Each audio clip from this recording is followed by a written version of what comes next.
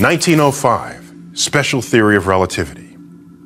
What he noticed was that those equations that would shrink your physical objects that are doing the measurements to conspire to give you the same speed of light, what Einstein showed is, no, they don't actually shrink.